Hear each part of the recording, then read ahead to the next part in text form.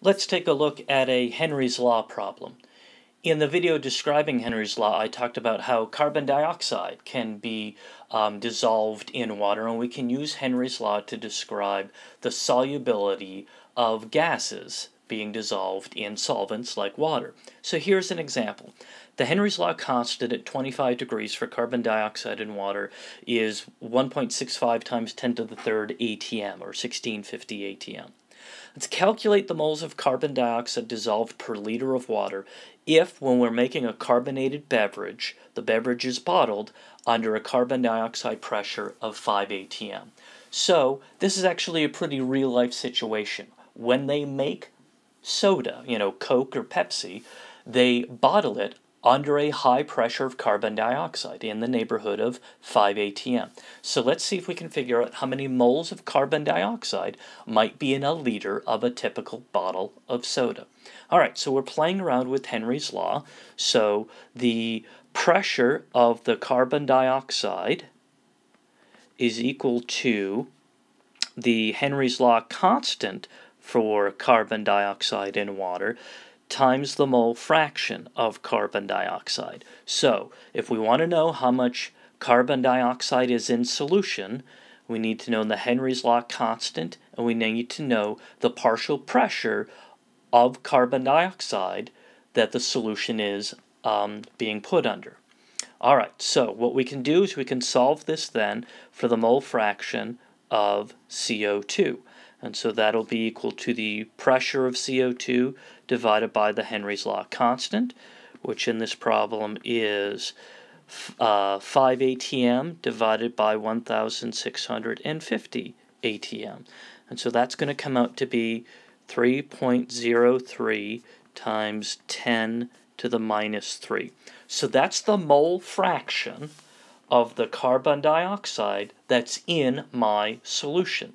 Now, the problem said that we want to figure out how much carbon dioxide, how many moles of carbon dioxide are in a liter of water. So a liter of water is, of course, 1,000 milliliters of water. And we know that the density of water is 1 gram per milliliter, so this then is equal to 1,000 grams of water. All right, so then this is going to tell me that my moles of water will be equal to 1,000 grams divided by the molar mass of water, which is about 18.02 grams per mole. So this tells me then that I have 55.5 moles of water in my 1 liter of water. All right, well, I know the mole fraction of the carbon dioxide in the water, and I know the moles of water. So I can go ahead and start to solve this. The mole fraction of the CO2 is technically equal to the moles of CO2 divided by the moles of water plus the moles of CO2. But I'm going to simplify this because I have so few moles of CO2, right? The mole fraction is very small. So this essentially then is equal to the moles of CO2 divided by just the moles of water.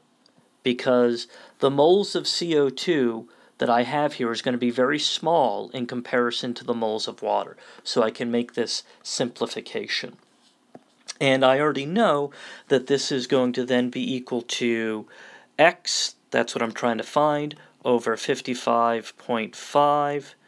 And I know that all of this has to equal the 3.03 times 10 to the minus third, 3.03 times 10 to the minus 3. So then this is going to tell me then that x, which is equal to my moles of CO2, is going to be equal to about 0.17 moles of CO2, okay? So take 55.5, multiply it by 3.03 times 10 to the minus 3, 55.5 times 3.03 to the minus third.